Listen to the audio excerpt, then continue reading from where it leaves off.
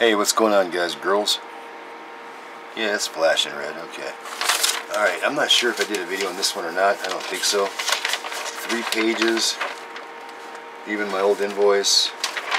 Oh, I like that. This is for invoice, Ranger, puck mount. Phone number is verify. Looking forward to getting it all hooked up. Take your time. Do it right as you know. And this is for John. Alright, let's take a look at this. And there's a couple other things I wanted to cover. It's been a long time coming. People have been asking these questions. There's a lot of other people out there that do their own little thing, and I usually try to avoid even talking about it, but we'll get into it.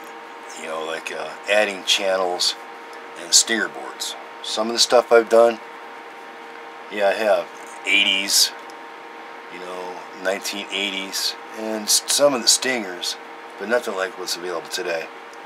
Real bipolar transistors up to like maybe 2004.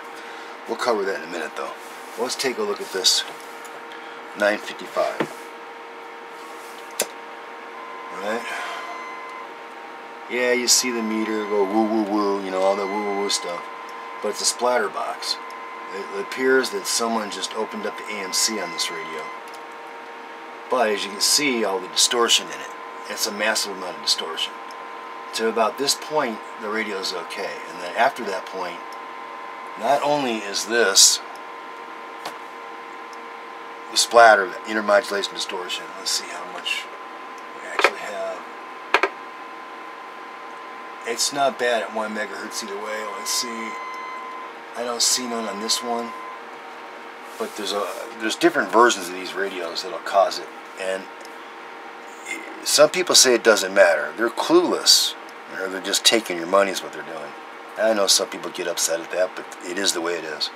If you're seeing harmonics, you're seeing them at all, you got to imagine these radios have traps and filters to eliminate that. So there's actually an abundance more than what you think or see.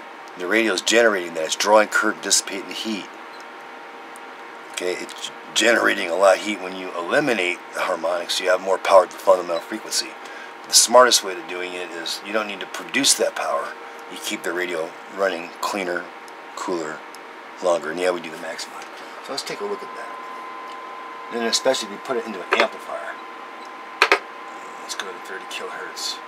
And of course, without certification, it's useless. If they don't show you everything and the certifications, they're stroking you, man. Alright, let's take a close look at this. Here, watch these two at the same time. Let me forget the meter. Always forget the meters. It doesn't mean as much. I think you guys are catching on. Let's try to get that on there right. See it spreading out? See the distortion?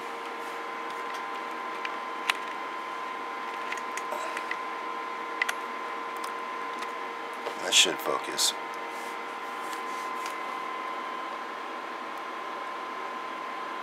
See all the distortion in there? That's kind of sort of like what I'm going to get into here shortly about inductors and Q factors, resonance. This isn't exactly the same, but in a way it is. It's all a tuned circuit. And this circuit's not tuned.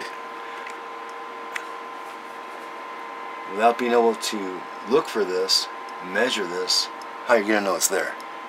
See it? It's all lost power.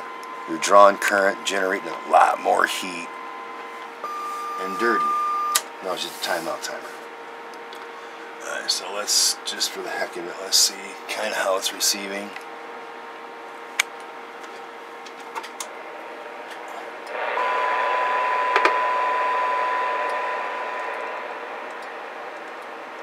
Not even 120 barely. We'll get into this radio here shortly. Okay. Q factor. It's like the performance of a coil. You know, it's loss in resonant bandwidth. A lot like an antenna. Naturally, with an antenna, the best antenna is a very narrow banded antenna. It's only resonant really at one frequency. That's the best antenna you're going to have for one frequency. The wider it is, well, some are going to say it's good, you know, covering more frequencies, maybe even another band. But then you're going to pick up more noise also. Other noise of harmonics of those other frequencies. You just get a lot more noise. So it's a two-way street. A more broader banded like inductor or coil can carry more frequencies also.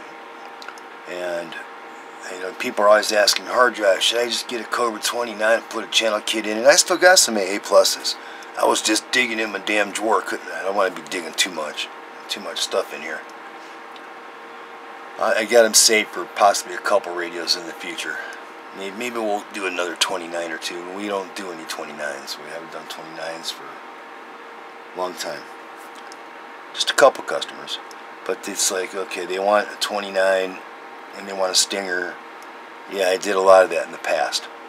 A lot of them. Many thousands of them. And you know it's profitable.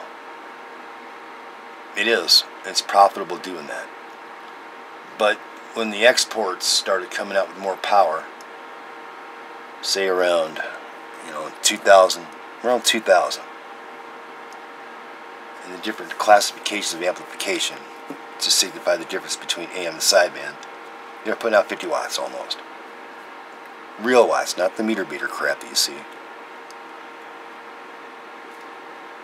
You know, it was decent. Plus, you can tune these radios to cover, you know, 2 megahertz bandpass. So it's like, you know what? Why do this? Why take people's money on, you know, when they don't know it? When you know the difference, you don't do it. And then, you know, Turbo 4600. I mean, the RCI 2970. And there's the old Ranger too, the 100 watter from way back when. So I say, okay, cool. You know, some people like to have that experimental radio or experiment on your radio, and they make a fortune. But let me tell you something. Take a 29, put different finals in it, put echo board talkback channels, depending on, you know, how you purchased it, when you purchased it, $79 radio. A stock Cobra 29 radio is worth more stock. Literally, in certain, the ignorant, and that's not a bad word, the ignorant crowd, they hear picked and tuned. Well, that means less, way less. Somebody get in there, fiddledits, and just calling it picked and tuned.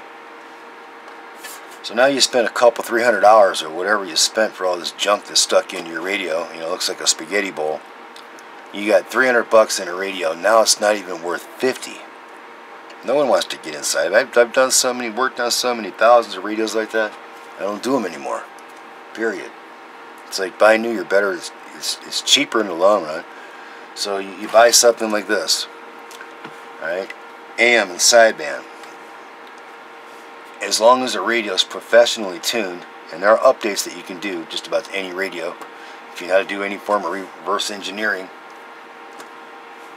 it's in a nutshell. The manufacturers, you know, kind of scrimped the pennies. You know, they rubbed them together to try to get as much out of them as they could, and that's how they manufacture them. A penny here and a penny there. Then you got like the 980s and other radios. There's guys doing these channel kits. Well, they're doing more than just a channel kit, but still. You know, you got a 4-watt radio, a little bit more than that, designed to be a 4-watt radio, FCC type. But it's no longer FCC type the minute they take the screws out. Now you got to watch them. They're pretty witty in how they word things.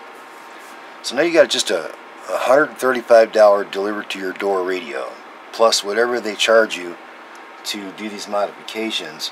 But the radio's not going to work according to what they say, unless they tell you that it's not going to work correctly. The Q factor is not capable of maintaining what it needs to maintain. The VCO can lock. It can do that and work. It can. It's not going to be all that great on receive. It's going to work, be a great scanner.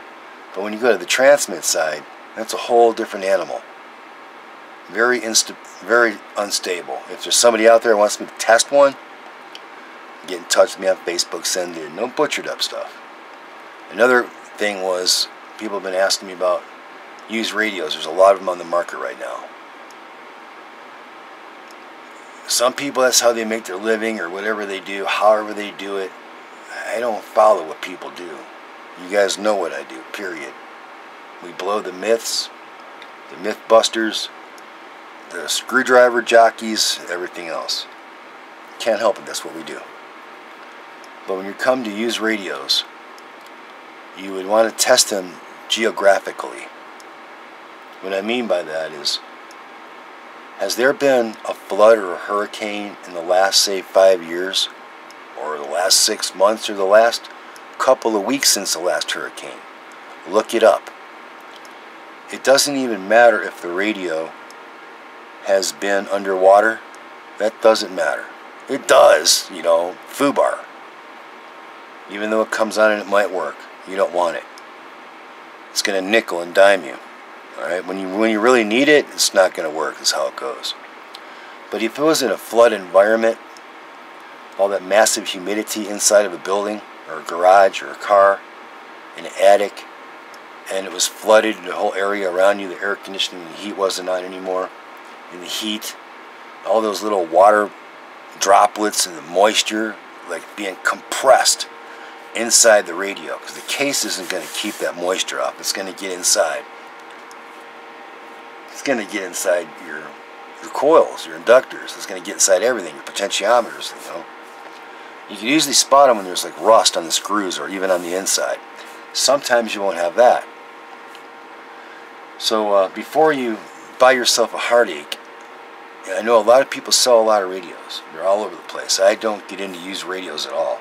I've been doing this too long to understand that. There are people that do used radios and refurbish them, rebuild them, from the old tube types to the old Unidens and Cobras. Get in touch with them. Those are usually people that you want to get in touch with that solely do that one thing only. It's like what we do, tune only. That's what you look for. What they only do one thing of.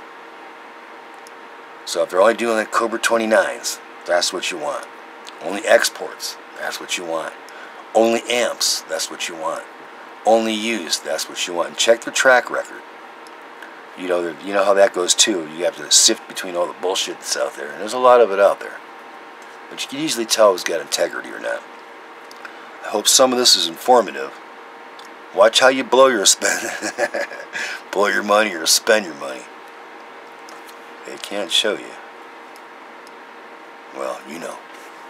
Have a great night. It's Hard Drive 163 down by the Rio Grande. I'm out of here. Click, click.